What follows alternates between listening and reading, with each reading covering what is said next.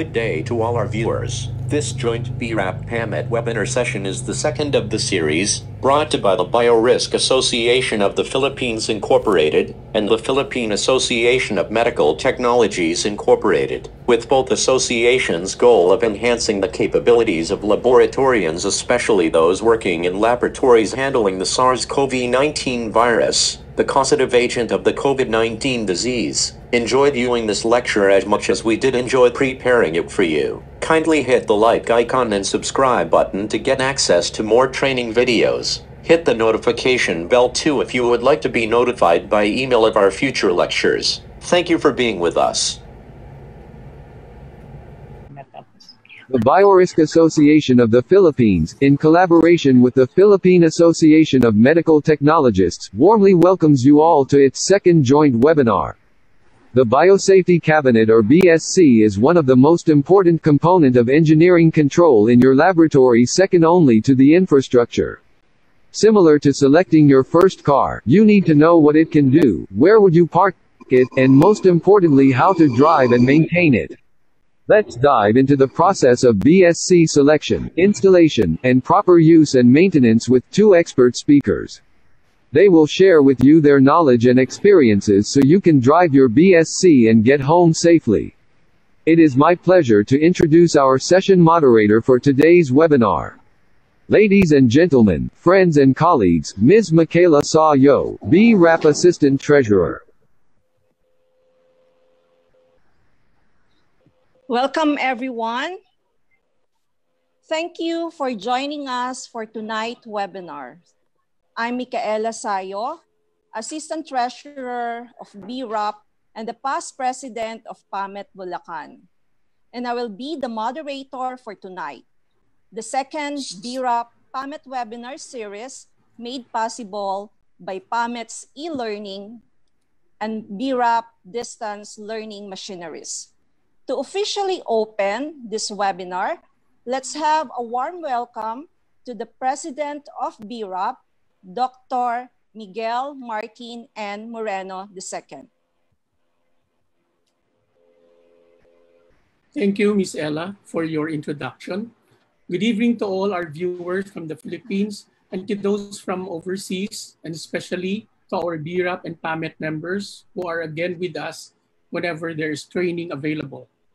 Thank you to our partner PAMET for making BRAP's webinar possible, especially to Sir Ronnie Uno, Dr. Laila Florento, and Professor Oliver Dumawal.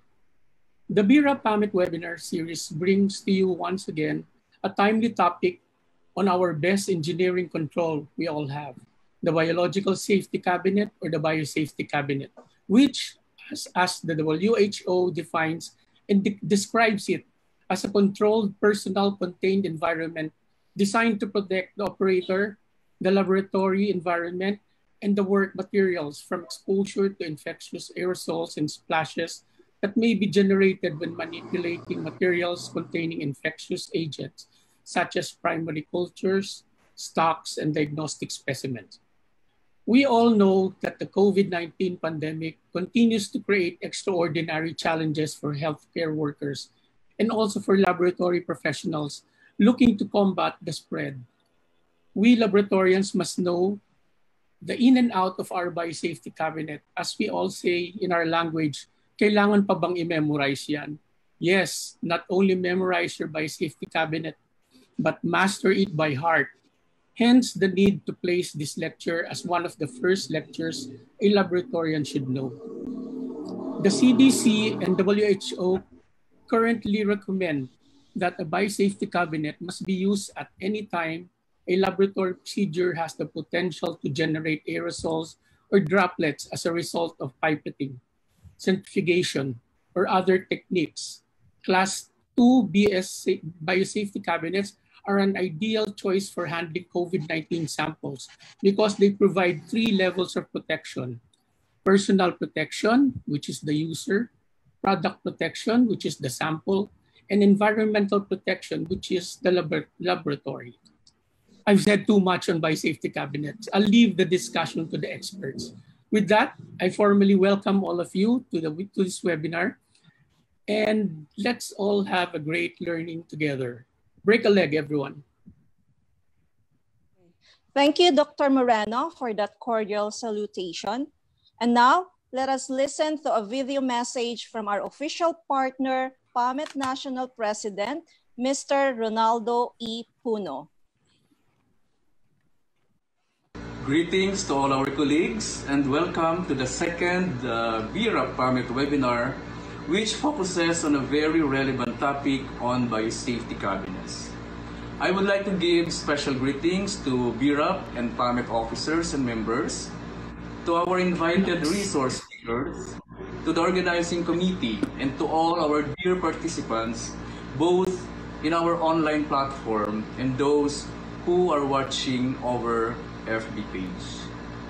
As we all fight COVID-19, BRAP and PAMET continuously partner and collaborate to provide a venue wherein we can deliver meaningful virtual continuing educational activities to our members who are mostly frontliners.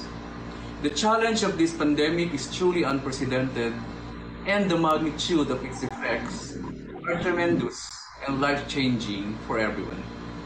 Today, more than ever, we are called to do our share in combating the virus. At the same time, this is also an opportunity for all of us to bring out the best that we can do so that in our own little way, we can be effective instruments of service and healing to others. Your participation in this kind of information and knowledge sharing, though done virtually, underscores the significant level of interest to gain more knowledge, to further improve our expertise so that the quality and safety of services that we deliver are always guaranteed. Rest assured that BRAP and PAMET will remain committed to equip our professionals with the necessary updates related to biosafety, biosecurity, and biorisk management so that we can efficiently perform our duties as we hope to move towards global recovery and rebuilding our society. And I am hoping that you will find all the sessions very meaningful in our day-to-day battle against COVID-19. Enjoy as you learn and have a meaningful webinar. Good evening and thank you very much. Thank you, Sir Ronnie, for that remarkable message. Tonight, we are favored to have two young and energetic experts in the topic of biological safety cabinets or biosafety cabinets who will be properly introduced before the lectures. BSC is one of the most important components of engineering control in the laboratory, second to the infrastructure. Let's dive into the process of BSC selection, installation, and proper use and maintenance with these two expert speakers, by which they will share their knowledge and experiences as you can operate your BSC and get home safely. Just a little reminder before we get started, if you have any questions during the presentation, please type them into the Zoom message area and I will bring them up after both presentations during the question and answer portion at the end of the second speaker. Without further ado, let me introduce our first speaker. Our first speaker is the head of the Laboratory Operational Unit of the Research Institute for Tropical Medicine's Laboratory Research Division. He is a medical technologist by profession and received his degree from the University of Santo Tomas and had his master in public health from the Institute of Community and Family Health Incorporated. He started his career in RITM as a project staff during or working on rotavirus. Majority of his career was spent working under the microbiology department and the special pathogens laboratory where he dealt with high consequence pathogens, extrapulmonary TB, suspected cases of Bacillus anthracis, highly pathogenic avian influenza, and Henipavirus, to name a few. He also learned or earned a professional certification in biorisk management status granted by the International Federation of Biosafety Association in Ottawa, Ontario, Canada. Our resource speaker will share his knowledge using his experience spanning from the technical and management aspect of laboratory operations by discussing the proper selection and installation requirements for one of our most used and valued engineering controls in the laboratory, our Biosafety Cabinet. My dear colleagues and friends, join me in welcoming our first speaker tonight, Mr. Edson Michael Mangubat Simon. Yes, hi, good evening. Again, I'm Edson Simon from RITM. So my topic is the proper selection installation of the biosafety cabinet. All right, again, the disclaimer, since I'm in the government service, I cannot endorse anything, and the presentation and the contents of the presentation are of my own thoughts and not of RITM, DOH, or the Philippine government. Again, our objectives: to discuss what the BSC is and how it works, to identify the different types of biosafety cabinets, and to understand the different factors to consider when selecting the right BSC for your hospital, institution, or laboratory. Again, our three questions. First, we need to know what a hood is before we be able to select the proper hood for you, and to know where to place and how to use it. And I guess Mr. Louis Cadao has been gracious enough to tell you about the ins and outs of using your biosafety cabinet. So first, again, what is biosafety?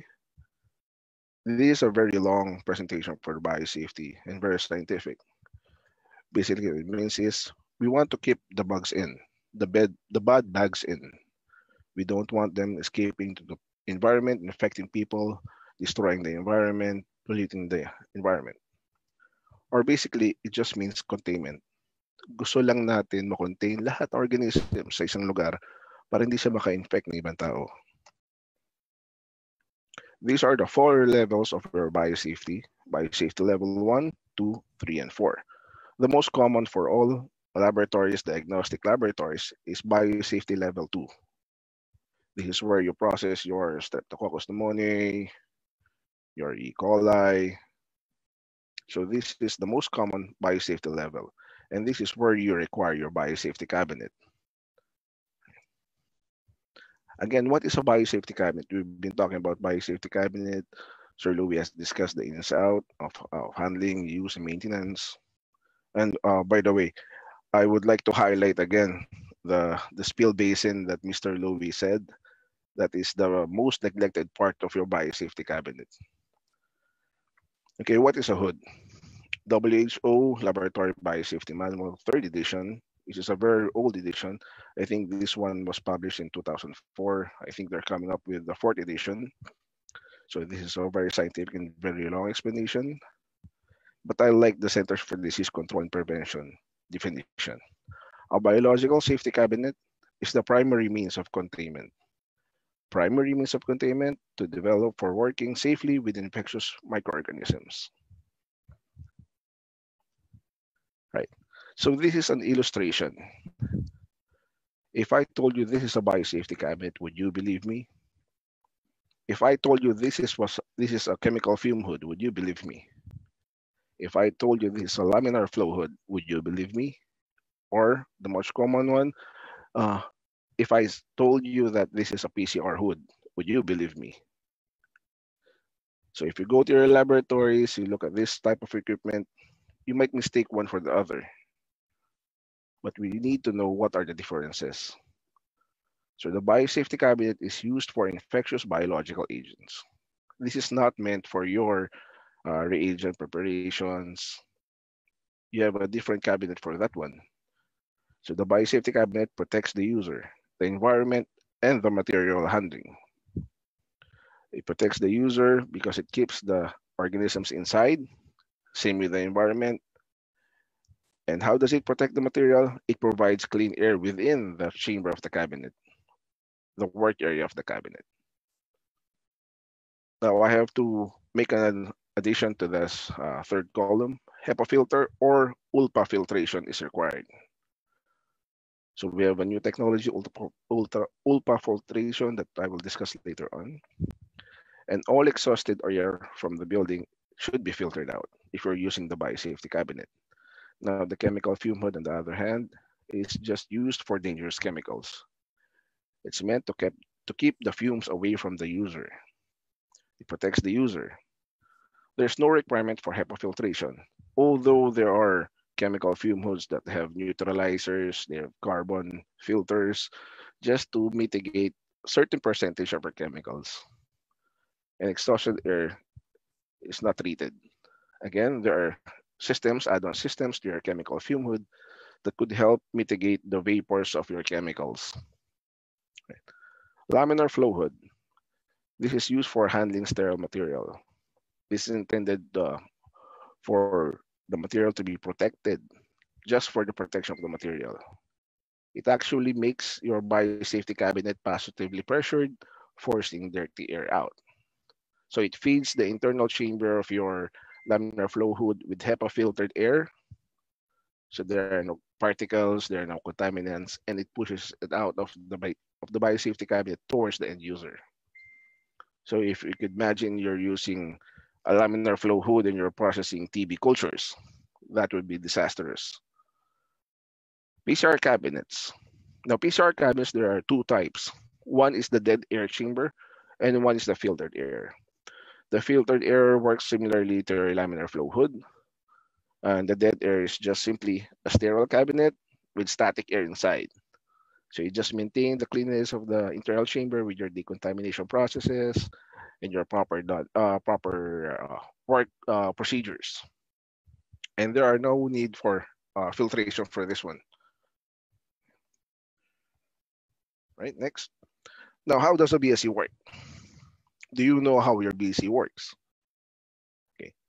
Basically, air blowers either create a vacuum to suck in air or pushes air through filters.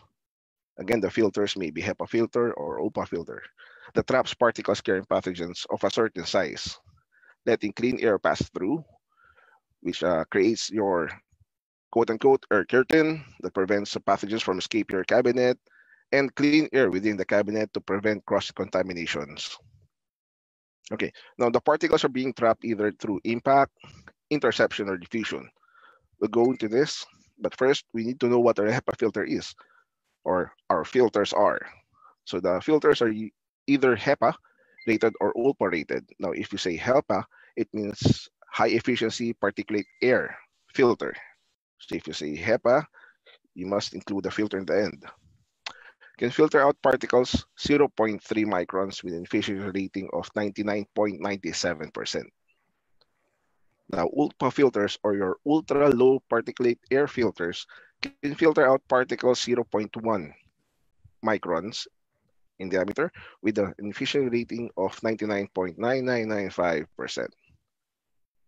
So I guess everyone will be shifting to ULPA filters now. But before you do that, you need to, again, go back to your work processes, determine what you actually need, because definitely ULPA filters would cost more than your HEPA filters. Now, this is just a simple animation of how it works. So if you're clean air, you pass through both filters, HEPA and ULPA. Now, if you're a particle that is lesser than 0.3 microns but greater than 0.12 microns, you get stuck in your HEPA filters. Now, if you're bigger than that one, you get stuck by your HEPA filters, right? So this is a simple illustration of how our HEPA filters work. I'll try to see if I can bump this up. Yeah, there you go. So one is your impact. So basically your particles fly into the filters, directly impacting it, and they attach to the filters. These are glass fiber filters One is interception. They wave, then they slightly adhere to the bottom. This one is your high speed, medium speed attachments. Now this is very interesting, diffusion. This is where your particles are very slow moving. They don't actually hit anything until they hit, or they get attracted to your HEPA filters and get attached to the filters itself.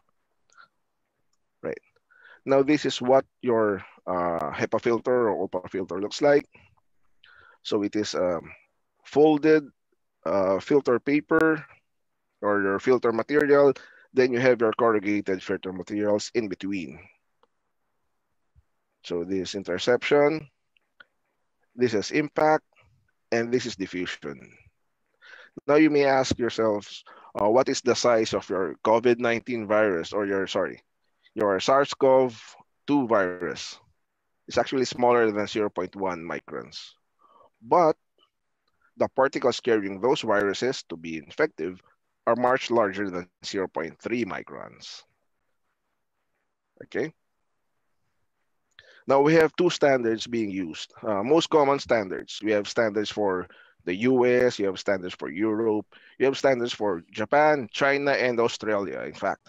So you have several standards, but here in the Philippines, these are the two most common standards that we use. The ANSI NSF 49 actually from the US and EN 12469 from Europe. So these are just a basic comparison between the two standards. Okay, for Europe, you could use a third-party independent certifying organizations if you're doing the certification in Europe. In ANSI, NSF, you need to be certified by the National Science Foundation by themselves. This is a government organization. Now for EN 12469, there's only one class of biosafety cabinet, which is equivalent to your class 2 A2 under the ANSI or NSF 47 standards. Okay. So if you're buying your biosafety cabinets, if you just say class 2, you might get a biosafety cabinet that is rated for EN 12469. But if you specify class 2 A2, you most probably will get the NSF 49 certified biosafety cabinet. Right. Okay, so the most common here in the Philippines is your NSF 49.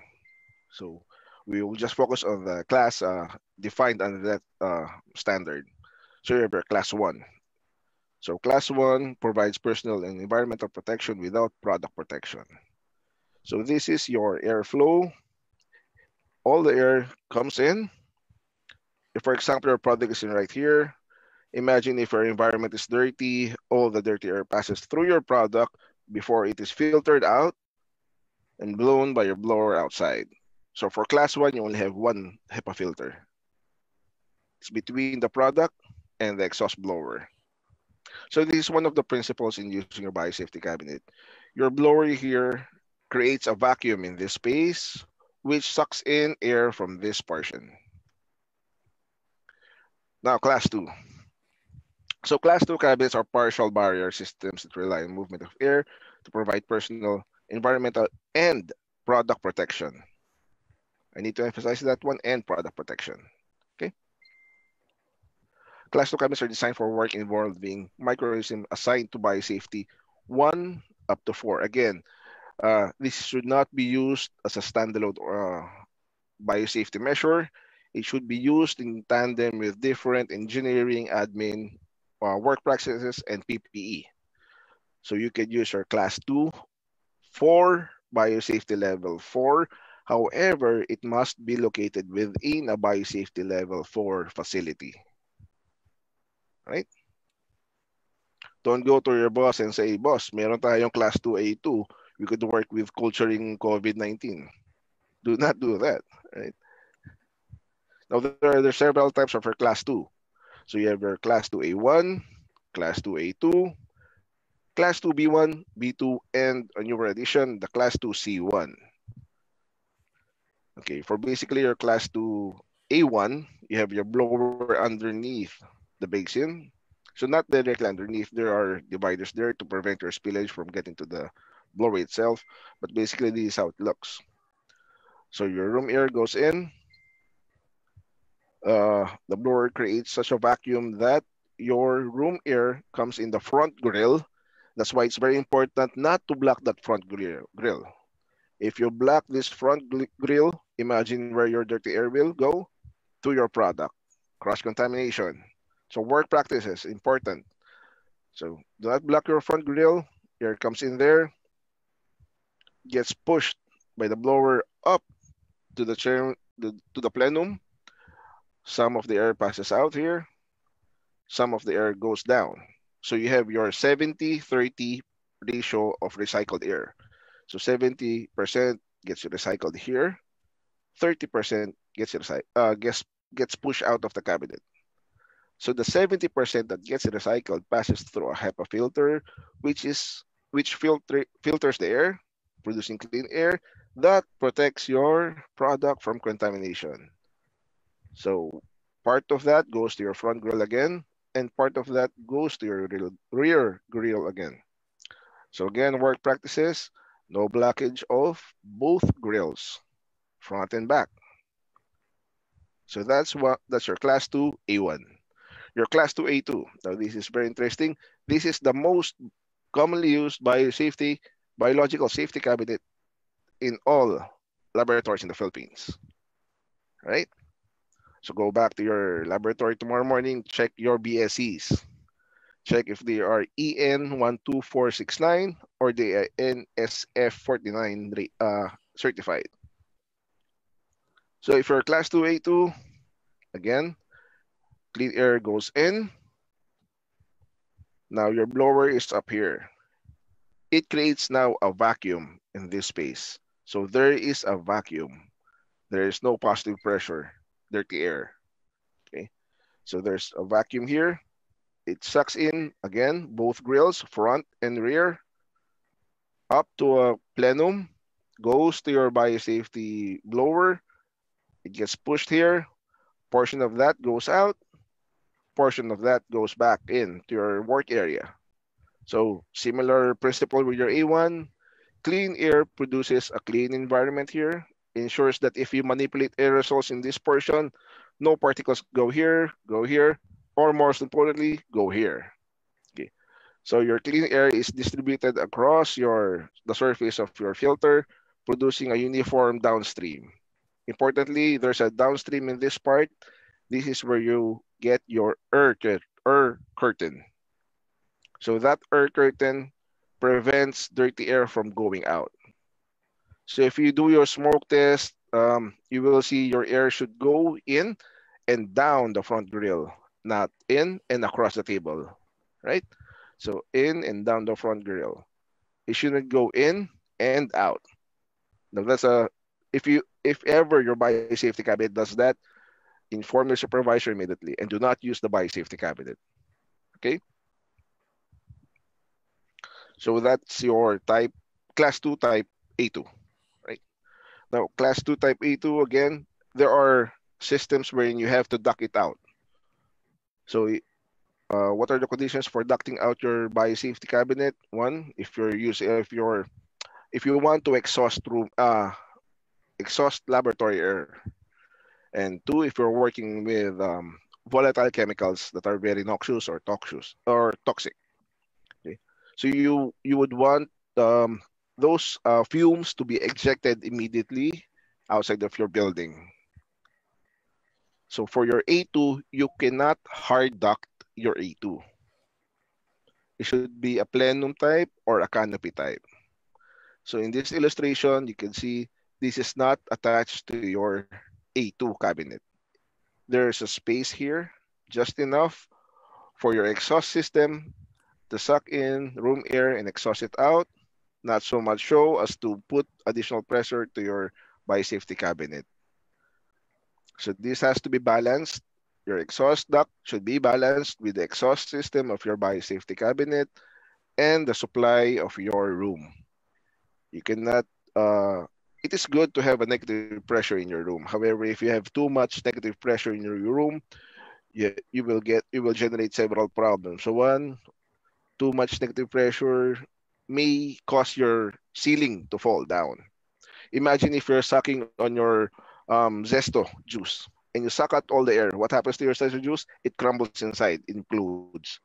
That's a similar way. So that's the importance of balancing out your exhaust air here with your supply air in the room. Okay. Now class 2 B1. Now your generally all your class 2 B series are all hard ducted. So this is an illustration of that hard ducting. So you have a hard duct here and you have a blower there. So similarly to your A2, you have your air coming in. You have two slots here. However, the front grill air will get sucked by your lower blower and pushed up to this plenum. This is a positive pressure area. Then this one is connected actually to this portion. So this supplies your clean air for your chamber. Okay. Now the rear duct, this is where you work most probably, and most of the infectious materials, if aerosolized, will be blown here, will be sucked up to this plenum, which is uh, negatively pressured, and gets sucked through a biosafety to your filters outside and blown by your blower outside. Now this one is attached to one of your hard ducting, going outside of the building. So that's your B1. Now this is your B2. If you can see the differences of your B2, your A1, your B1 actually recycles 30% air, 30% air, and 70% is exhausted. That is for B1. So the next one, for the B2, all air is exhausted. Nothing is used up. Nothing is recycled. So this is very unidirectional. Your blower here sucks in from air from the top, pushes it down to the filters, generating a clean air space here. If contaminated, they go inside two vents, your front grill and your rear grill, get sucked in. This is a very good negative pressure plenum because it is being sucked in and out by a blower on the top. So in the Philippines, I think I've seen most commonly is the A2 and the B2. B2, not so much so. A2 is the most common one. Right? Because B2 is very expensive to maintain and you have your external ductings to maintain as well. Now C1, this is very new. NSF 47 states that it could be converted for use into an A2 or either B2.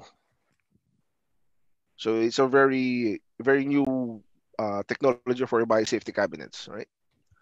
So in comparison with your A2, this has two blowers. Your A2 has only one. Now again, this one exhausts 100% of our captured air.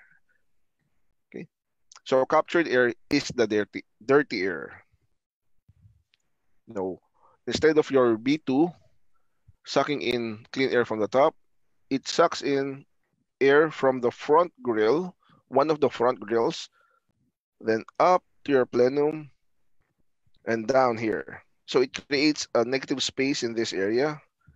And again, this blower creates another negative space here. So negative spaces, negative pressure spaces are very good to ensure that they are containment. You do not want positive pressure areas in your biosafety cabinet because if you have positively pressured, imagine blowing into your Zesto juice again. If there are holes, where does the content go? Outside. So we don't want any positive pressure within this area or surrounding this area. We would want everything as negatively pressured as possible. So here, because it's being sucked, it's negative pressure. Here, it's being sucked, it's negative pressure as well. Okay. Now, this is the interesting part. You can hard duct it, or you can thimble duct it, or canopy duct it. So that's why they say it's very versatile. You could use it for either one. Right. Now, class 3.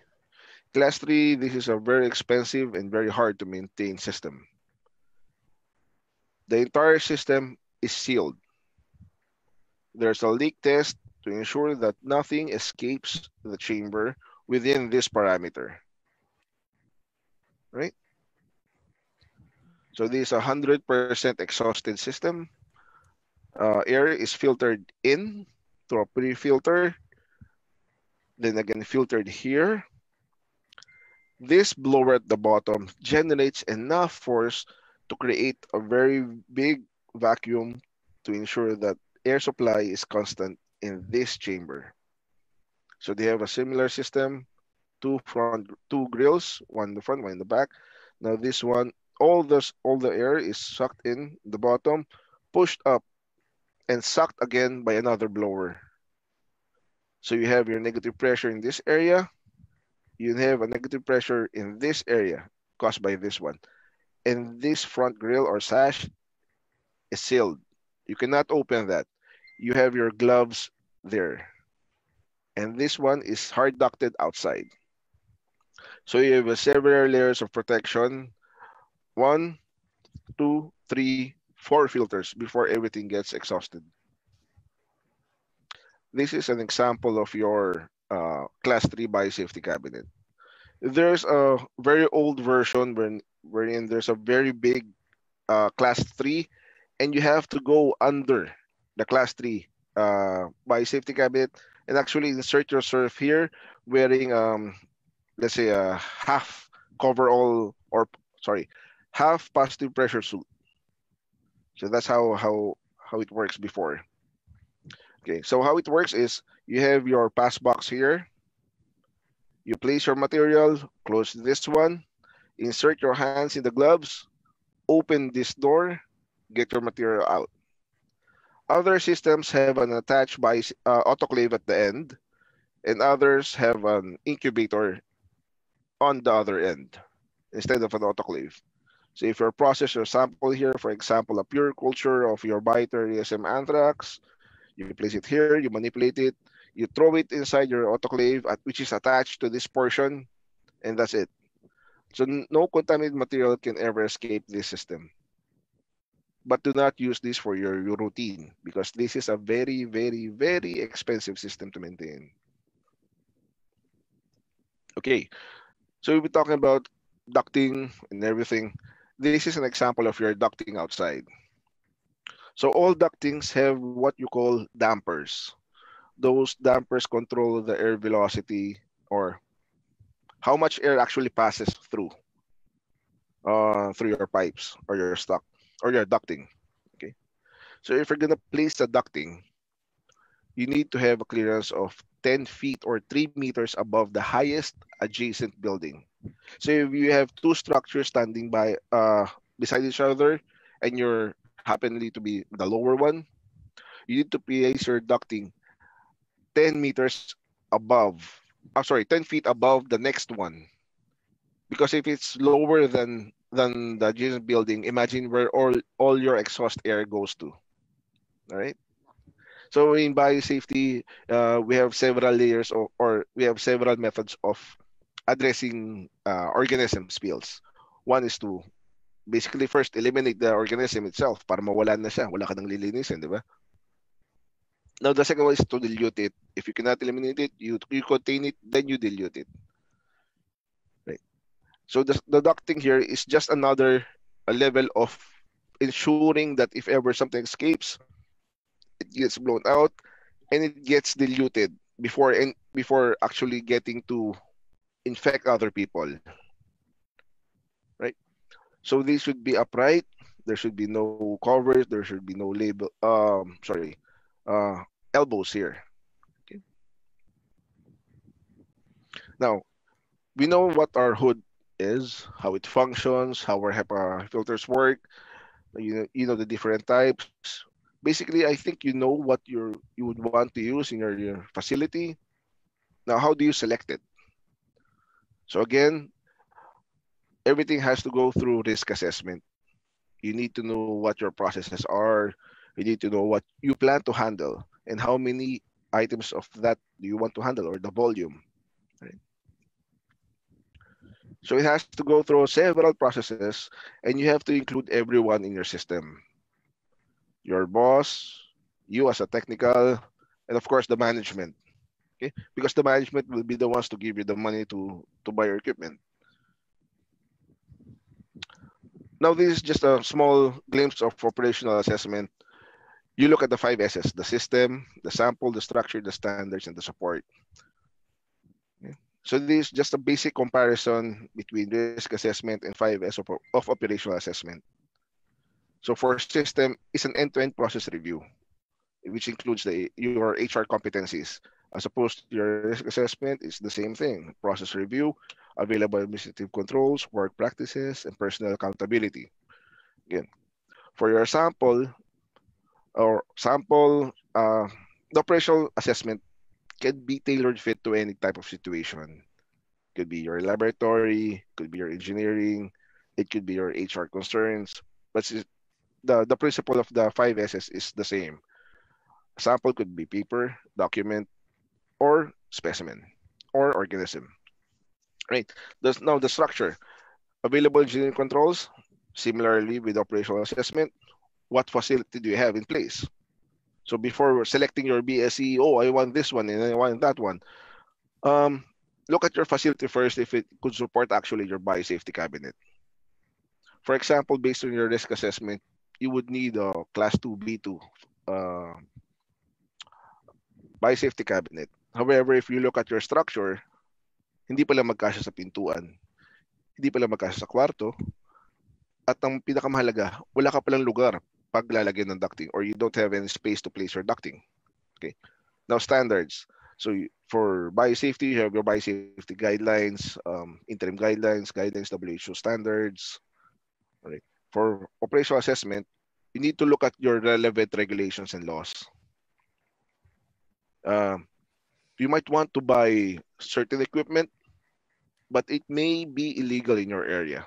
Fortunately, in the Philippines, or unfortunately for the Philippines, we don't have enough regulations to control what type of biosafety you may buy or you may use, right?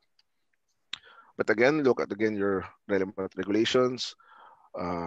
There may be ordinances in your area where you cannot use this type of biosafety cabinet because it blows air to one area which is illegal, right? So you have to look at the regulations itself or the civil laws. Well, yeah, one of the particular law is the one that we have now for the COVID laboratories, or it is not a law actually, it's just an administrative order. I think it's the administrative order number 14 for DOH, which places the requirements for your COVID laboratory. I think it requires class 2 A2 biosafety cabinet. So you cannot buy your class 1 cabinet for example, sample inactivation. You cannot use that one for that purpose. Okay. Support. Now this is very important. I heard Mr. Lewis question and answer portion. There was a question regarding certification. Now that's one of the things that you have to consider. You might be tempted to buy the most cheapest biosafety cabinet. However, look at the after sales support of your biosafety cabinet. Is there someone able to certify or calibrate your biosafety cabinet? Are the consumables or are the filters readily available? You have to look at those things. Philippines is a very big archipelago. We have several laboratories in different corners of the Philippines, and not all places can be reached easily by your distributors. So you might want to buy the more expensive one just because they have the after-sales service or support available in their area. So this is one of the things that is being overlooked by laboratorians, the after-sales service. It's very important. Right. Now, NSF 47 series of 2018, which is this is the recent issuance. They have guide questions actually in place in that standard. So I think you can look this up in the internet and download a piece of it or a PDF the PDF copy of it. And they have these 5 questions that are very helpful actually in selecting your biosafety cabinet. The first question is what needs to be protected, which is very logical. You buy your biosafety cabinet to protect things. What are all of the different types of work to be done in the biosafety cabinet? Again, the process. The third question, what types and quantities of chemical vapors will be generated in the biosafety cabinet? Now, this is a very good question. So we not just only focus on the biological part, but also the materials that we are handling. So if you plan to do, for example, sample inactivation and you're using a toxic chemical, you might want to look into a system that has ducting to exhaust room air and biosafety cabinet air, right? Now, the fourth question, if the biosafety requires an exhaust system, is there an appropriate location for the cabinet in its ductwork?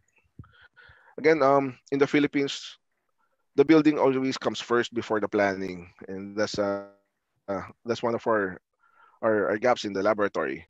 We want to put up the laboratory as fast as we want.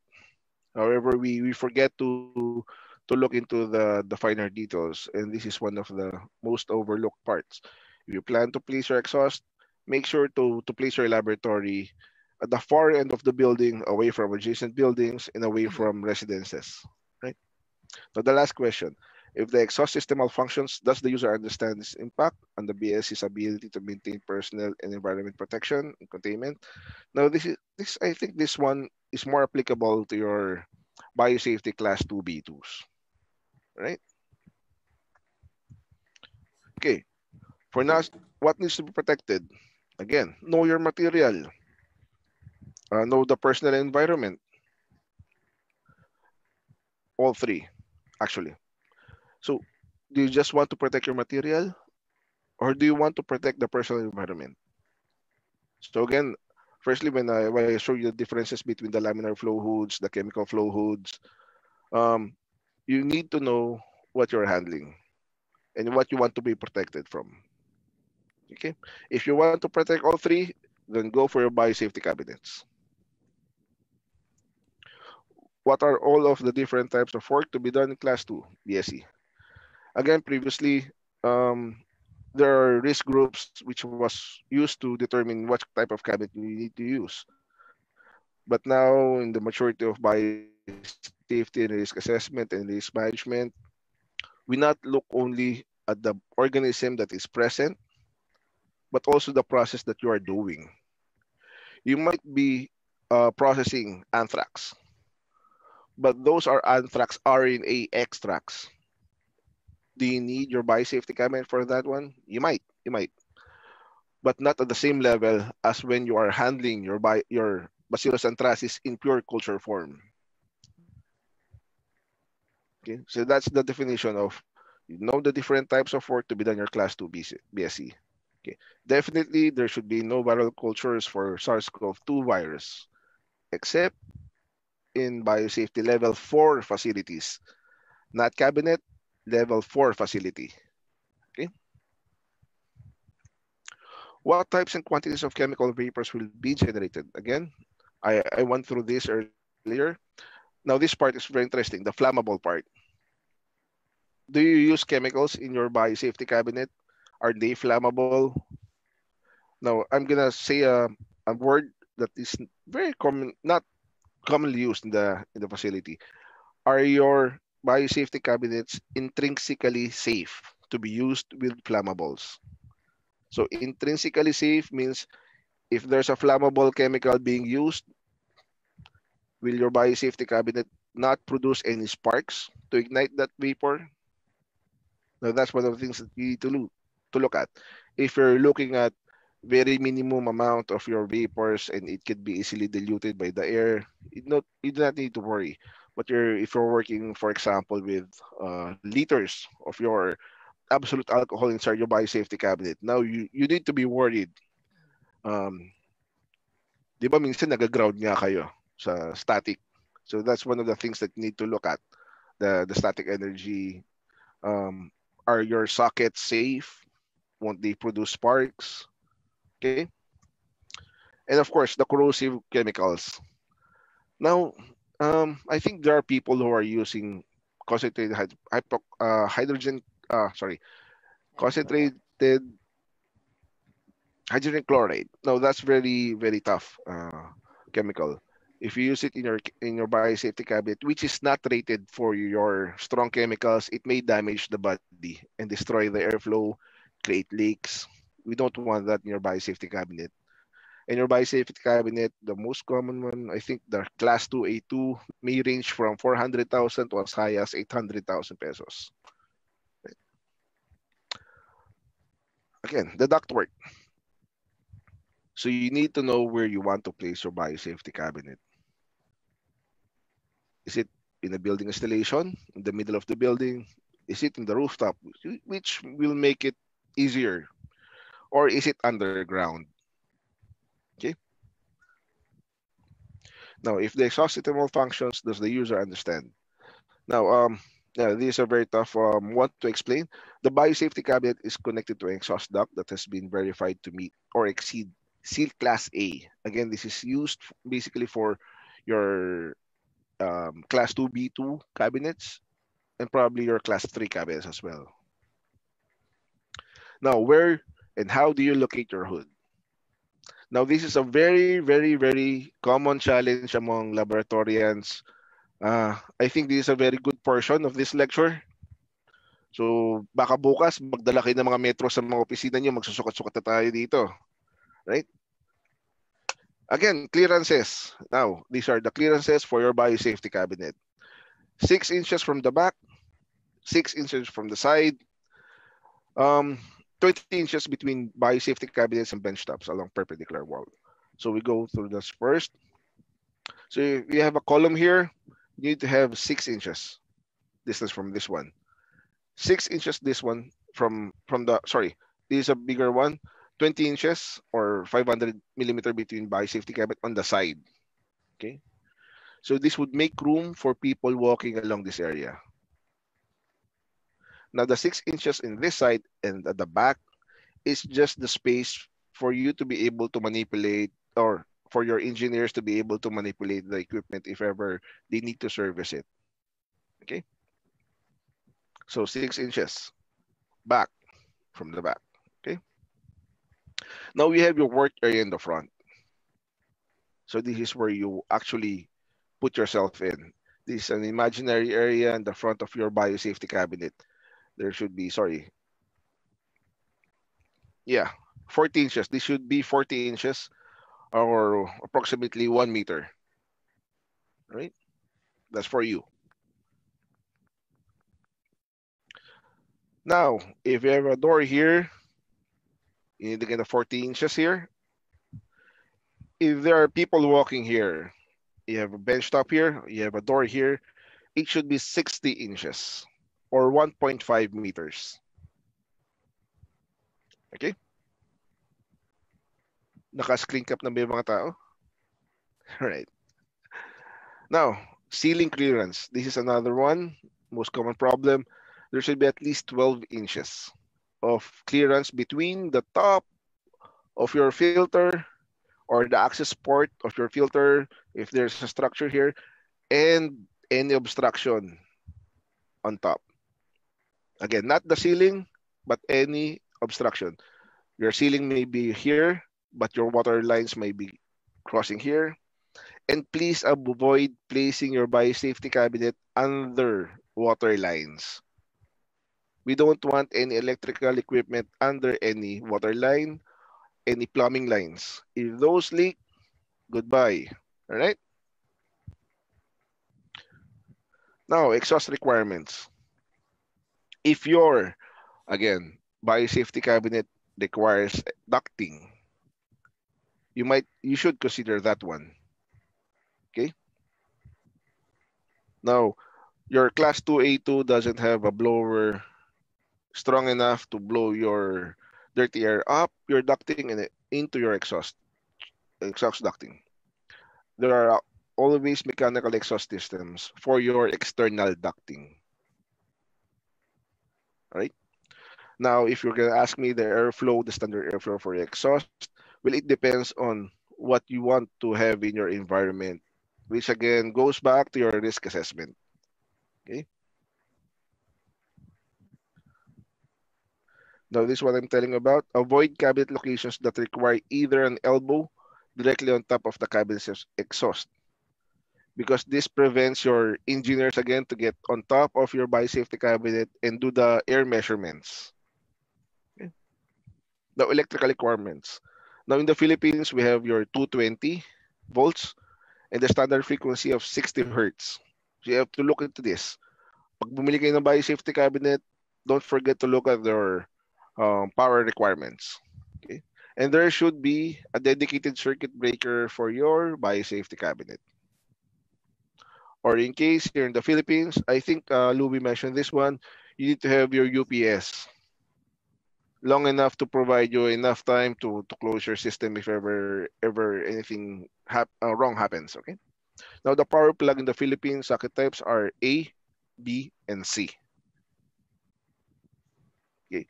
If you're planning to get your biosafety cabinet all the way from Australia, you might have a problem with that one because they have a totally different power plug. So you need to check your power plugs. Okay. Now, after that lecture, I'm going to share to you common challenges that I've seen happen in the biosafety cabinets and procuring it. One, again, this is the most common one. Biosafety cannot fit through the door jambs. Hamba ng pintuan. So, through the improvement of your civil codes or the building codes, the newer buildings have a wider door as opposed to our old buildings wherein kung saan lang umabot ang budget, ganun kalaki lang pintuan. Okay? So I think now the doors are roughly around 1.2 meters or 1 meter in width. So that's big enough to fit even your class 2A2 biosafety cabinets. Now there are biosafety cabinets that are very high.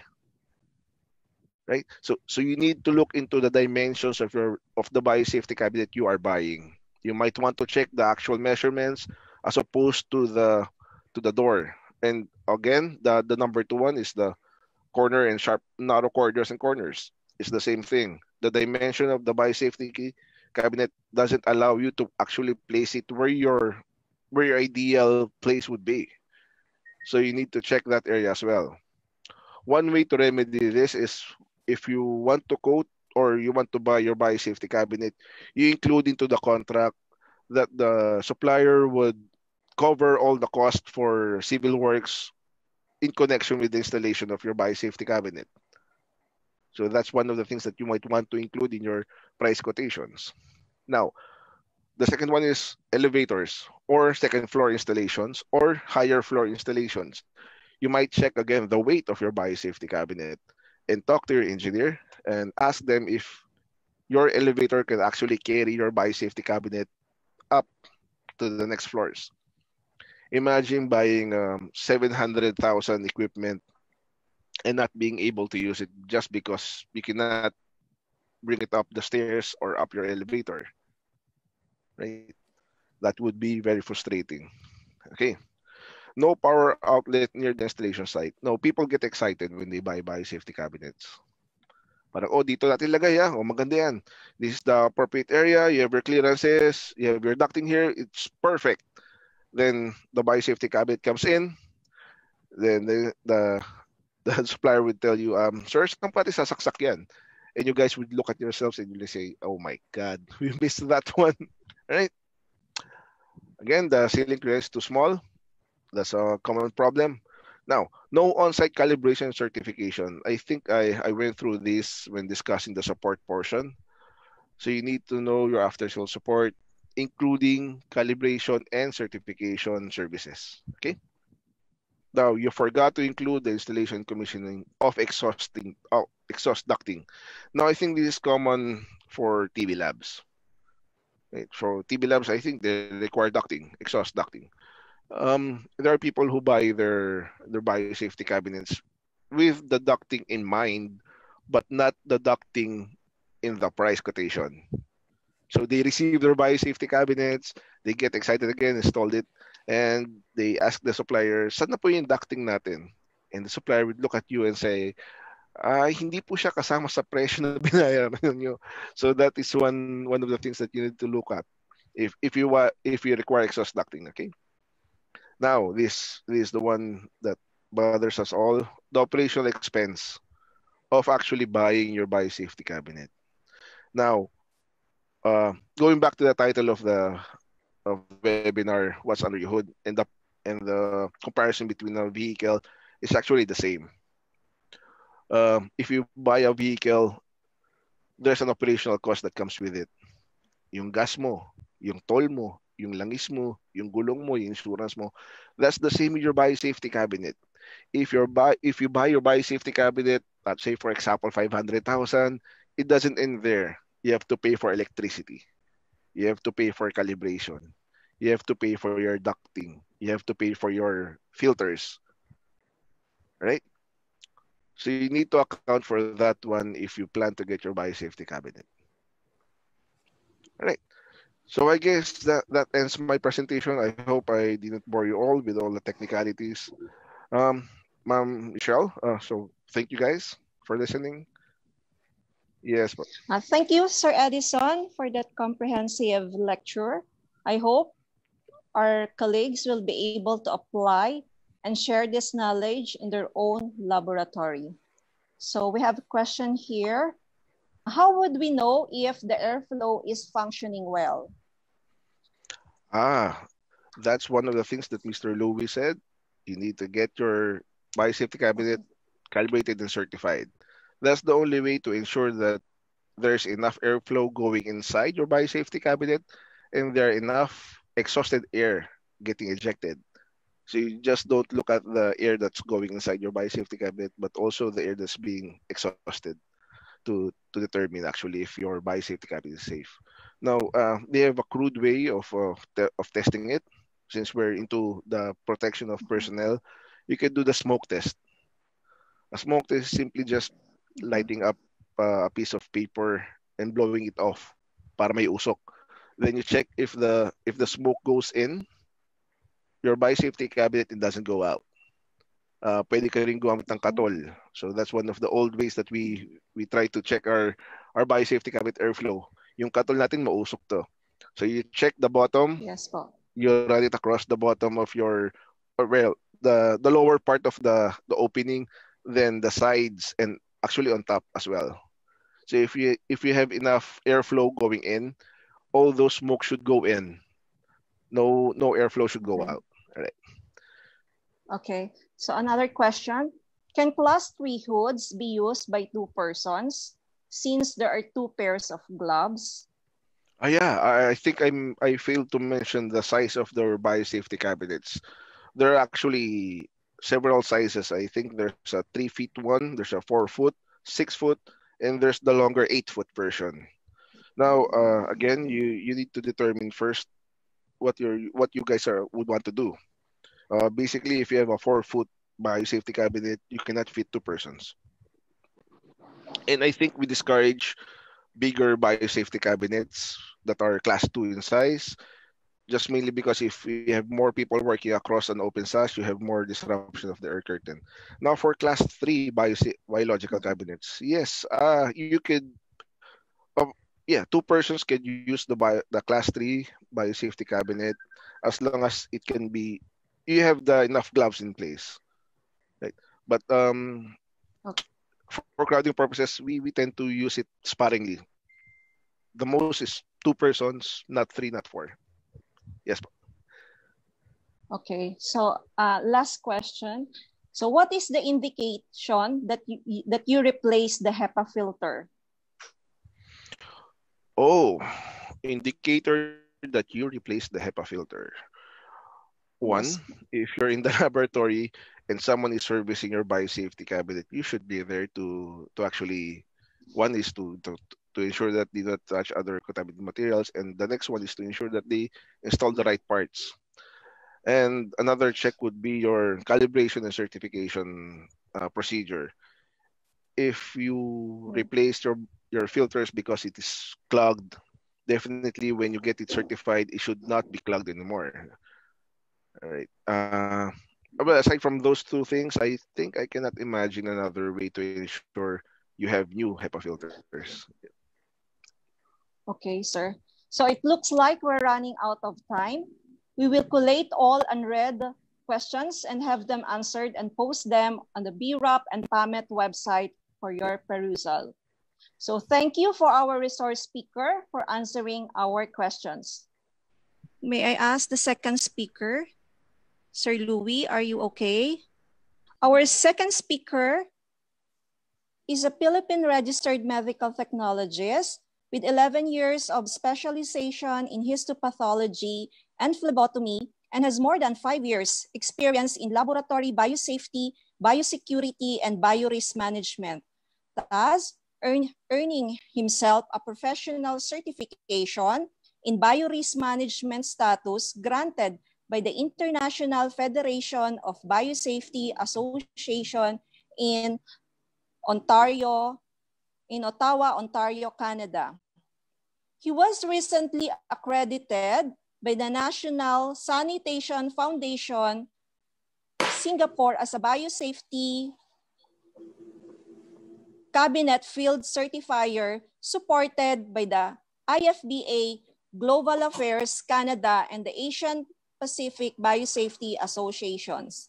Colleagues, please help me welcome the incumbent BRAP Public Relations Officer and the Biosafety Officer and Chair of the Institutional Biosafety Committee of St. Luke's Medical Center, Bonifacio Global City, and Quezon City, Mr. Louis Berlin Cadaw. Hi, good evening. Topic for today would be best practices and failure response procedure in using the Biosafety Cabinet. So, okay, I just want to share first the certification last year, November 2019. So this is the NSF Biosafety Cabinet Certification Workshop in Singapore. So as you can see, we do the BSc, all parts of the BSc unti-unti namin, ganun. So if you want to see me, here's me in the picture. Okay, so for starters, I want to share first the biological risk laboratory acquired infection, a reality that cannot be ignored in reality biotechnology. This is published way back in April 2015. According to this, outbreaks have been mainly associated from improperly used biological safety cabinet. So that's why we are discussing the proper use of biosafety cabinets. So it's always been associated with outbreaks. So what are the objectives for the topic today? So first, it's a preparatory steps to take measure that work will be done safely on the BSc and the BSc is functioning correctly. Second, best practices on safe usage of while working in the BSc. Third, provides guidance on the loss of cabinet power. For example, there's a brownout or there's a technical loss of power in your BSc and other emergency. Topic 1, preparatory steps. Prior to working with infectious material inside the BSc, there are a few important steps to take to make sure that work will be done safely and the cabinet is functioning correctly, including maintenance, disinfection, and organizational workflow. I'll be showing to the next few slides what will be your preparatory steps in using the BSc first, okay? First, you should verify the most recent certification date. The certification date is ideally done on annual basis. You should see this kind of sticker put inside your outside your BSc. It should be either NSF 49 or EN 124969. Either of the two they will be using in maintaining or certifying your BSc. Later on, Edson will discuss these two. What's the difference between the two? So you will check the date if your BSc is certified annually, and it's what parameter are they certifying. You should be careful here in certifying or other Scopius certifier. Some of them are not doing the downflow velocity, so you should be checking what they're doing in your BSc during the certification or certification. Okay, it's 2, don your appropriate PPE. This is based on your local risk assessment. Additional PPE may be required for the work you'll be performing. As for the COVID-19, additional PPE will be respirator, your goggles. So it will be depending on your local risk assessment. What organism are you working on your BSc? Some added tips, tuck your gloves on the sleeves. No? So you put over the sleeves. Number 3, turn on the blower. Allow sufficient time for the air to purge. You should purge your BSc first before using. So the pressure reading to stabilize before initiating work. Generally, most manufacturers, the purge time they suggest would be 3 to 5 minutes. Number 4, ensure that air intake in the exhaust grill are free from obstruction. Inward airflow of, you can use tissue paper for this to verify an inward airflow. This tissue should be going inward. So if somehow it be going outward, there's a problem in your BSc in regards to your airflow movement. Number 5, clean and disinfect the interior surface of the cabinet. Disinfect using 70% ethanol. This is most recommended disinfectant because it don't corrode the BSc, or other appropriate disinfectant. It's always depending on your local risk assessment. A quick tip to facilitate easy cleanup later on, absorbent towel may be replaced on the work surface, as you can see. So you can use absorbent pads in your working area of the BSc. Number 6, disinfect items with 70% ethanol before placing inside. So all items that will be placed inside should be disinfected first to avoid introducing potential contaminants into the cabinet. Trying to bring all materials you need without overcrowding the cabinet. So don't overcrowd the BSc. So it will disrupt the airflow inside the BSc. So just put all the necessary materials you'll be needing for the work you'll be doing. Number 7, waste disposal and cleanup supplies should be placed inside the working area. So all the cleanup and disposal should be inside the BSc. You should include a bottle of appropriate disinfectant like this while working is being performed. This will reduce the need to remove your hands from the BSc. Removing of hands in the BSc will disrupt the air curtain and the airflow inside. So as you can see, it's the airflow and the air curtain inside the BSc is very delicate. So removing in and out of your hands will disrupt this airflow. So you should have one disposal waste disposal and one absorbent pad and one bottle of appropriate disinfectant. Number 8, divide the cabinet workspace into 3 sections. 1, clean items on the other sides. Clean items. Number 2, this will be your work zone.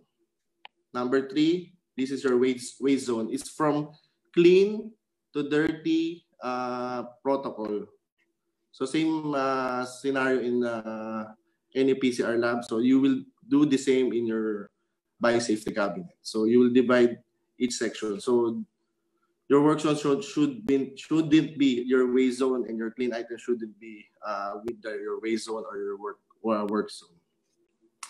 Quick tip: aerosol generating equipment such as vortex mixer should be placed far rear of the cabin as possible, because this will disrupt again your airflow. No, all your vortex mixers should be in your rear, so sa likod ng BSc. Taller items such as waste bin should be placed toward your side walls, on the side of the BSc. So hindi sa gitna, not in the middle, hindi sa harapan, so sa gilid, on your side walls. To minimize your airflow disruption. Again, you'll be protecting your airflow disruption every time you're working in a BSc. Number 9, adjust the chair height so armpit are level with the sash opening. So you must use an adjustable chair. So don't use monoblock chair, no, in your BSc. So it should be adjustable to your height and level. Okay, so if you're ready, if you have done all that, so So you are now ready to begin your work. Okay, topic number 2, biological safety cabinet best practices. Okay, it's always important to follow best practices while working in a BSC to help maintain adequate airflow within the cabinet, leading to prevention of exposure and release of pathogens. So this I will be discussing the best practices for safe usage of the BSC. First, it's so obvious, so one person at a time in using BSC. I will share some, this is an experiment. If you heard the Mythbuster from YouTube or National Geographic, Baker partnered with Mythbuster and they presented in ABSA in 2018. So they conduct an experiment using dummy of 3 dummies and 2 dummies working on a BSC.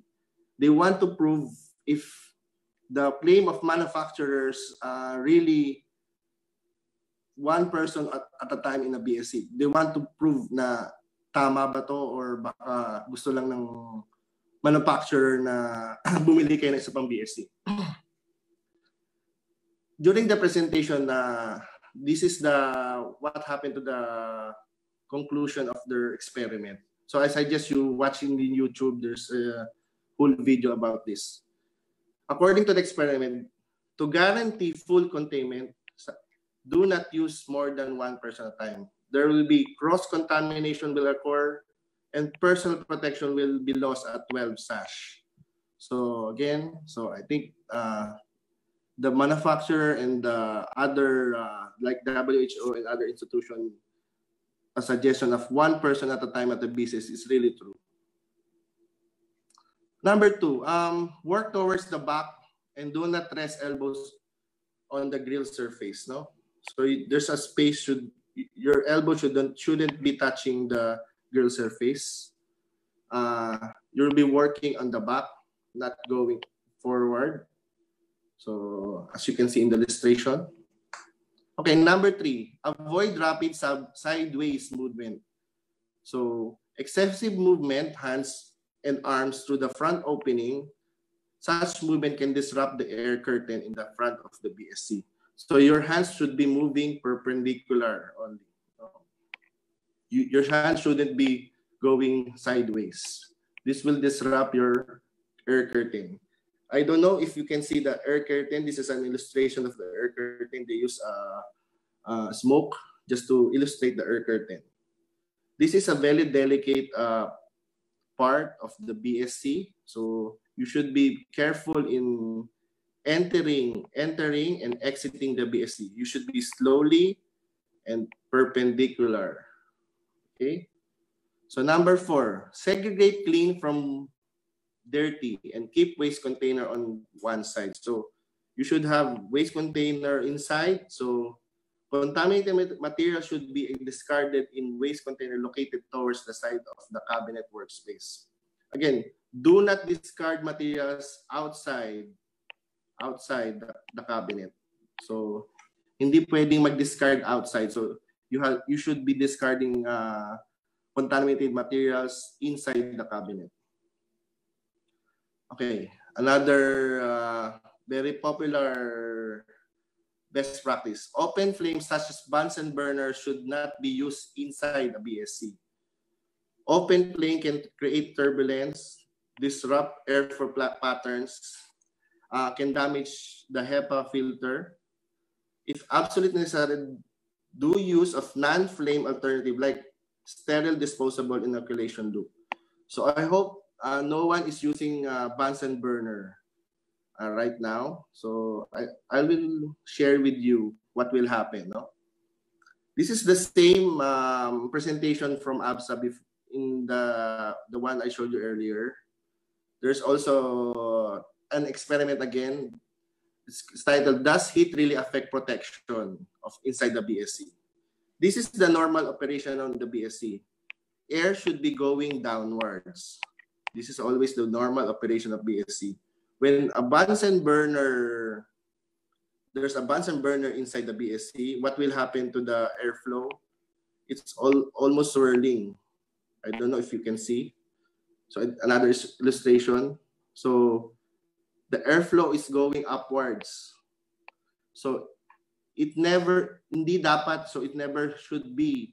The air should not flow upward. So it's always be downward. So, okay. So that's the effect of Bunsen burner. So I hope no one is using Bunsen burner right now. And again, HEPA filters are not immune. This is what will happen to your HEPA filter if you use Bunsen burner. So this will create contamination in your in your agar plate, or you're culturing something, or during your PCR. If you have damaged HEPA filter because you're using Bunsen burner, so this will happen to your HEPA filter. Okay. Number 6, all items should be surface decontaminate before removal. So every time you remove an item, it should be surface decontaminated. Disinfect the interior surface of the cabinet. So use disinfectant that is effective against the pathogens used. So for COVID-19, so the best disinfectants used will be sodium hypochlorite at 1%. At 10,000 ppm for 5 minutes contact time, or 62 to 71% ethanol for 10 minutes contact time. Okay.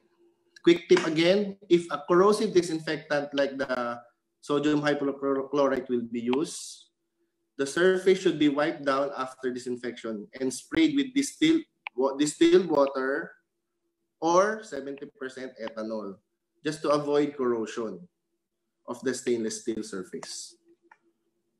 Okay, this is one topic that always debatable to everyone.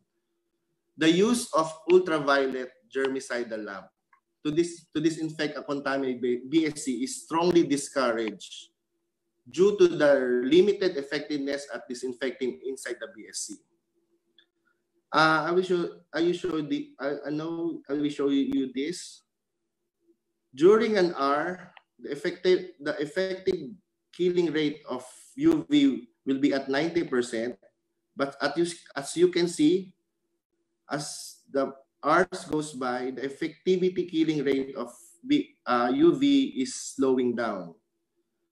So as you can see in the experiment, only at 24 hours will be the organism will be killed using the UV light. So you have longer contact time. So you know UV is also harmful to your body. So what the WHO suggests, UV irradiation only used as secondary method in disinfection, only after if you have already surface decontaminated.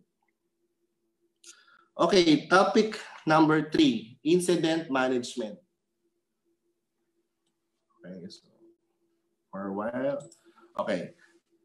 This procedure is intended to describe the steps which you should be taken to protect workers' safety in the event of biological safety cabinet failure. Just in case there's a failure in your cabinet, what step will you take? So this number 3 topic. Okay, signs of biological safety cabinet failure. If any of the following signs of biological safety cabinet failure are observed, work should be stopped as quickly and safely as possible. This is the sign of safety cabinet failure. 1, power failure. Power failure. Lights within the cabinet will go out and the blower motor will stop.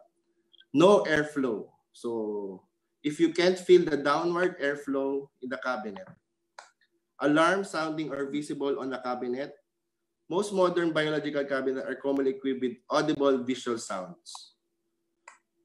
Unusual noise. If unusual noises are squeaking, squealing, or loud humming, knocking, buzzing occur, they could indicate failure or imminent failure of cabinet mechanical and control systems.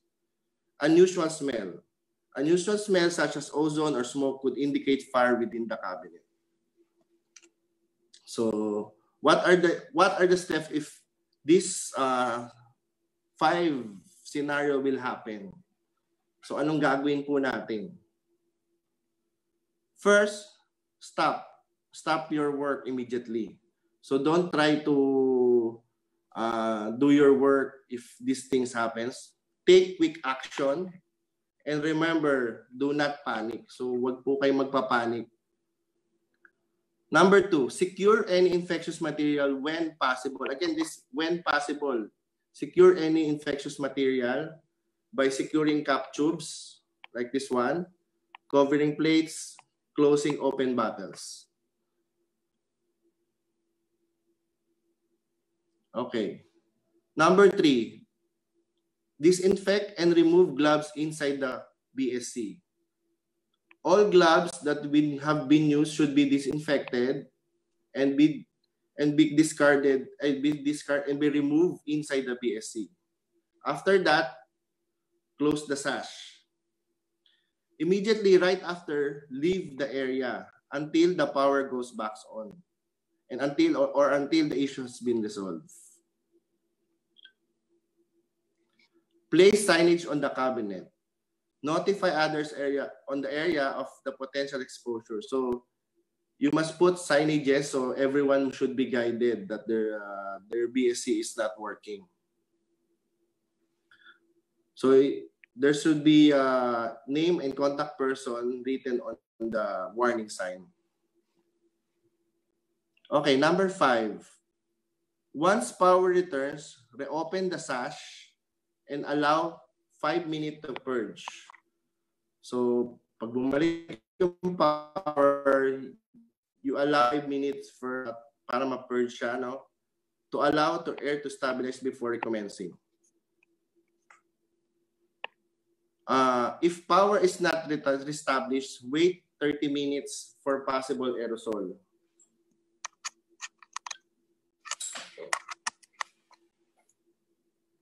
To settle. Additional PP as required by your local risk assessment. Open the sash and surface decontaminate the BSC. All work items prior to removal. Again, warning, do not use the BSC until the issue has been resolved. Again, 30 minutes ang i-wait natin if the power is not yet established.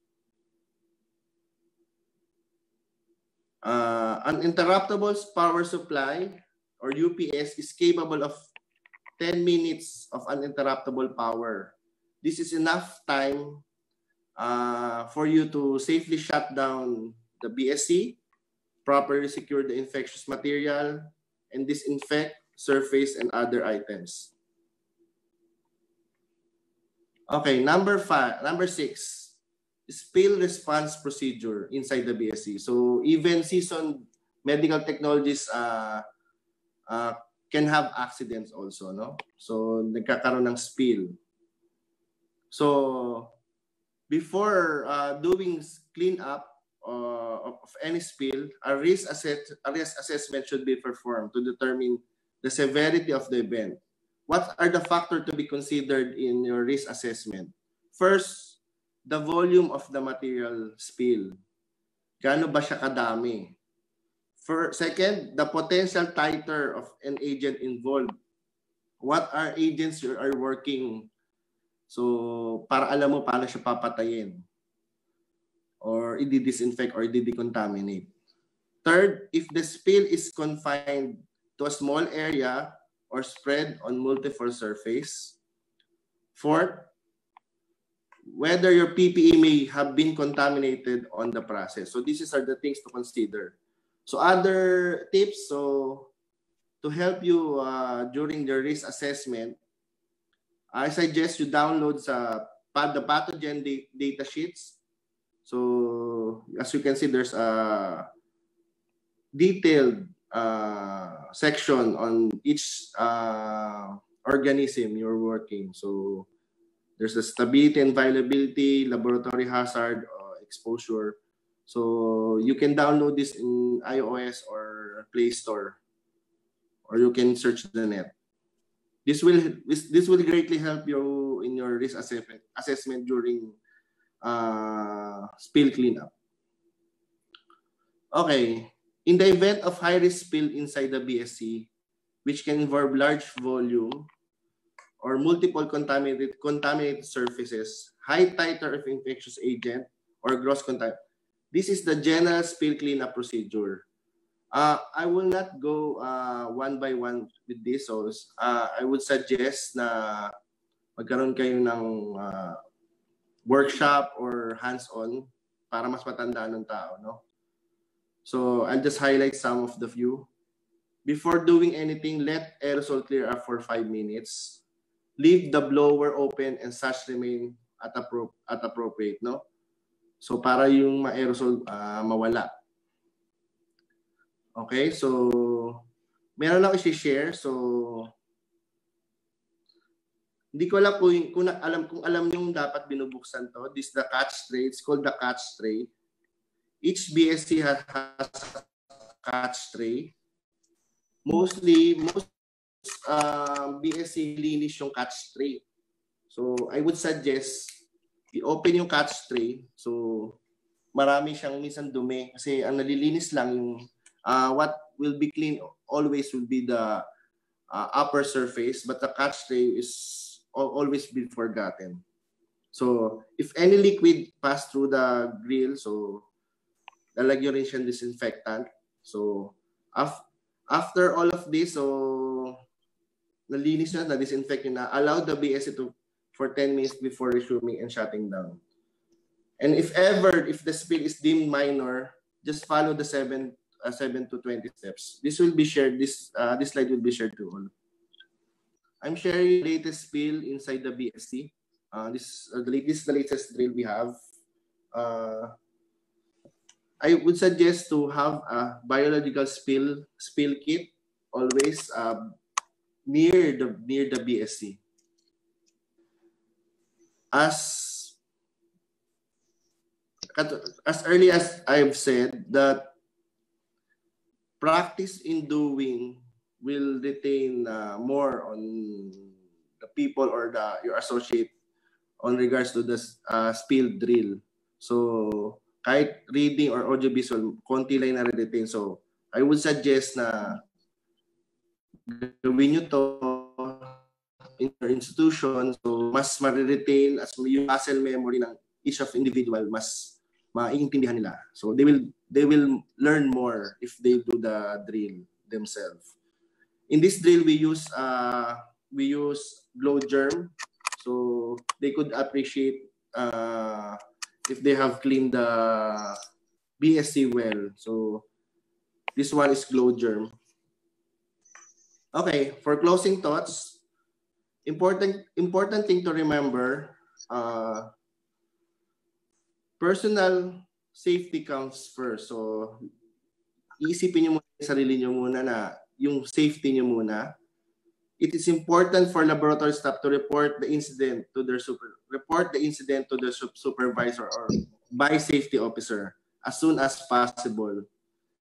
This provides the laboratory to assess the root cause of the problem para hindi siya maulit. So this is for improvement purposes. Every institution should have a standard operating example of this. Standard operating procedure must include protocols for incident management, best practices, preparatory step for safe usage of the BSC, and spill response. Dapat to lahat naka-incorporate sa standard operating procedure nyo. So everyone can be guided. So if you have new employee, ma-orient sila mabuti. Okay, so thank you for listening. Stay safe. So, Ma'am Ella. Hello. Thank you, Sir Louie, for that informative presentation and for showcasing your best practices in your institution. So, we'll now proceed to our Q&A portion. Okay. From Francis Andaya, can the speakers give an order of donning of PPE before working and doffing of PPE after using the BSC? For a while. Okay. Hindi siya na-save. Okay, anyway, donning of PPE would be gown. Second would be your mask or respirator. Sorry, wala dito sa laptop ko. So 3 would be the goggles or the face shield. 4th would be the gloves. For the doffing, still the same. So kung ano yung nahuli. So gloves would be the first for the doffing. Goggles or face shield would be the second. Third would be the gown. Then the fourth would be the mask. Then before donning and then after doffing, you should clean your hands. So the key with doffing is practice, especially so not touching yung maduming part ng PPE. So dun kasi medyo delikado eh. So I would suggest body system in doffing and donning and practice in doffing. Yung pagtanggal. Ayun. So I hope nasagot ko yung tanong. Yeah, Sir Louis. Okay, another question from Mr. Brian Sinkinya. Sir, in the absence of 70% ethanol as a disinfectant, can I use isopropyl alcohol? For the COVID-19, I believe ethanol would be the best. I have to check for the isopropyl alcohol. I believe isopropyl have higher volatility rates, so I don't know if you can achieve the 10 minutes contact time. Actually, if you can read the WHO or CDC, the suggestion will be always 60 to 85%, but the recommended will be always the 70%. Why is it? 70% would be the ideal because it's lesser volatility but higher effectivity rate on killing the virus. So I hope I have answered that. Okay. Then another question. Is it advisable to use a spray inside the BSC? Will it not affect the airflow? For cleaning, as you can see in my presentation, there will be two or three scenarios that you'll be using spraying. So one would be after you discard the material or you alisin nyo na yung material. So even if you have this disrupt the airflow, you have already finished what you're working. Second, you're cleaning the inside the BSC. So apparently, don't worry. That's why there's always a purge time. The purge time will be stabilizing the airflow. It will really stabilize. Like I said, it's around 3 to 5 minutes depending on the manufacturer. During the 3 to 5 minute mark, if your BEC is working normally and fine, it will go. Your normal flow will go back to normal. I hope, if that makes sense. And then a follow-up question: if cleaning the catch tray, should be the BSC be working or it should be shut down? It should be working. You need the what do you call this? The airflow, you need dito yung parang pinaka-vacuum niya. So parang hinihigop niya yung mismong aerosol kung meron man. So kailangan mo yung nakabukas. Okay. Kailangan mo yung nakabukas. So there are different types of BSC. There are BSC na walang drain pan sa baba. So you have tutuyuin nyo yung mismong catch basin. So katulad ng ESCO na bago.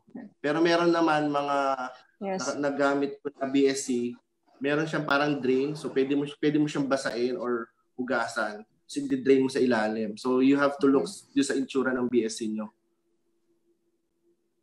Follow up again. How many times do we clean up our catch tray? Is it every 2 weeks, monthly? Is there any recommendation for that? To be honest, wala akong nakitang gano'ng kadalas, pero at least once a week, which should be fine. Okay. Ang pinakamalaking tanong kung nalilinis ba, actually, I would be honest, meron ako minsan na-check. Nako, ang linis the mismong working area is so clean. When inangat ko yung catch catch tray, punong-puno ng basura. Hindi siya, kasi talagang basura, may papel, ganun. So, dapat siguro natatanong nyo, nalilinis ba talaga or yun mas magandang tanong eh. So, 1 week would be fine naman. 1 week would be fine. Wala ko nakita. Okay, once a week. A week. So, mas mahalaga malinis siya. Okay. Another one, sir. Who is the Yes. best certifier for your BSc? Is the seller of your BSc a good certifier? Actually, magandang tanong yan, no? So, yung sa naunang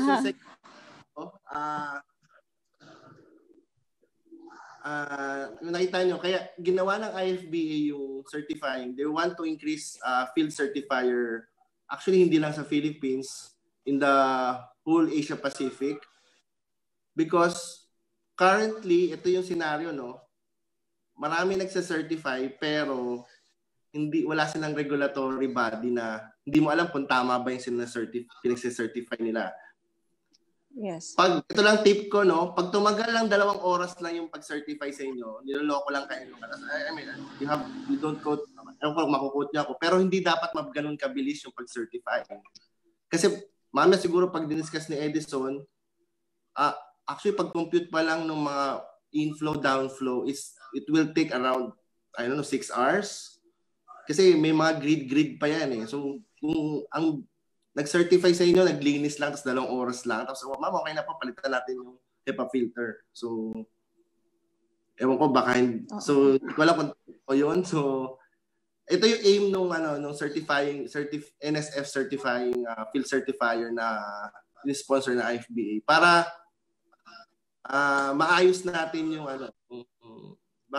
we don't know if nasa guidelines pa ba yung ginagawa eh. So, kaya inuna ko yung kanina na you should be careful, no? Dapat chine-check nyo din yung ginagawa nung nagsa-certify sa inyo. So, hindi ko pa masyado ma-answer ng direkta. So, sa ngayon kasi ang nagsa-certify would be yung manufacturer. Ideally, dapat hindi. Okay. Ideally, so you're one of them, sir?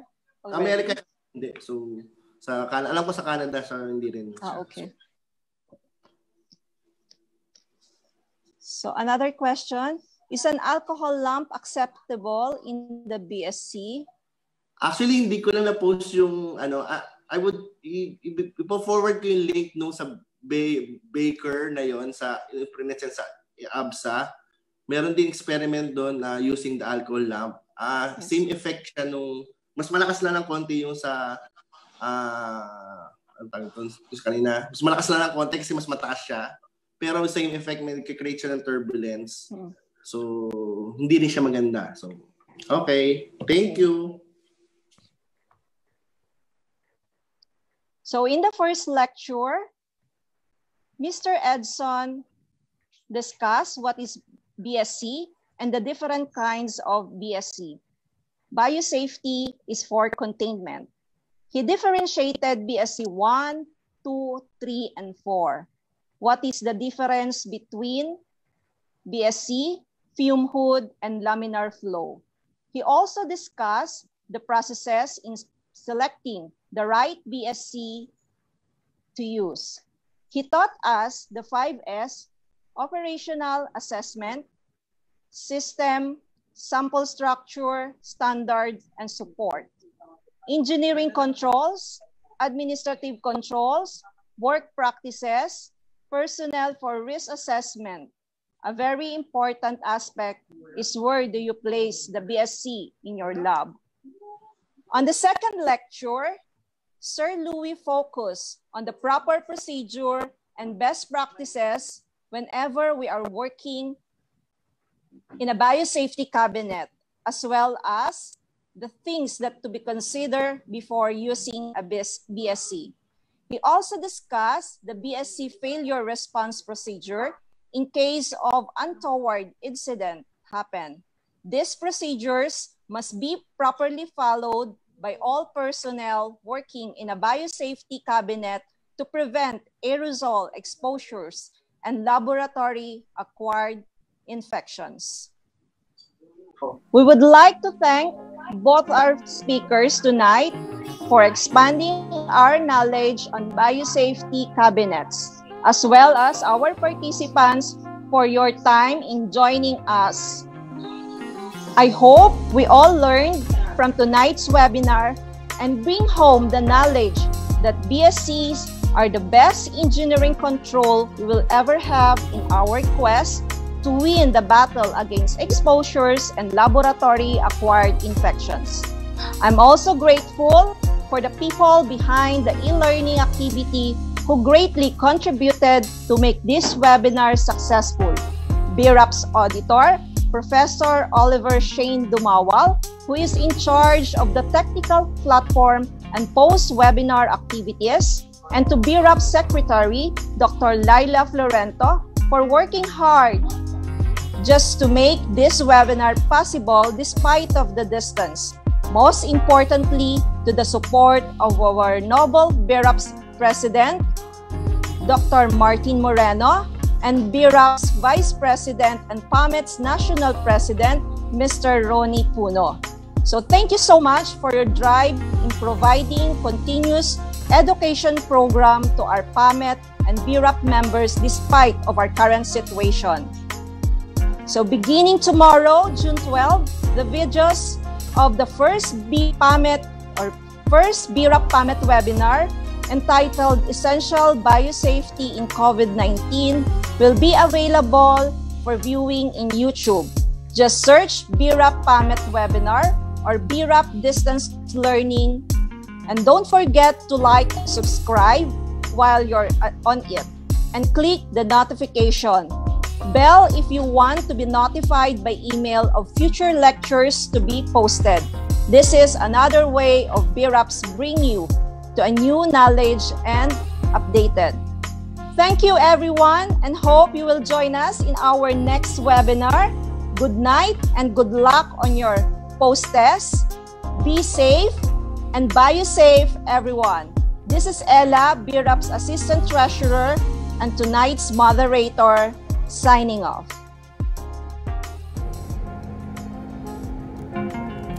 From the Biorisk Association of the Philippines Incorporated and the Philippine Association of Medical Technologies Incorporated, we hope you enjoyed this lecture as much as we did enjoy preparing it for you.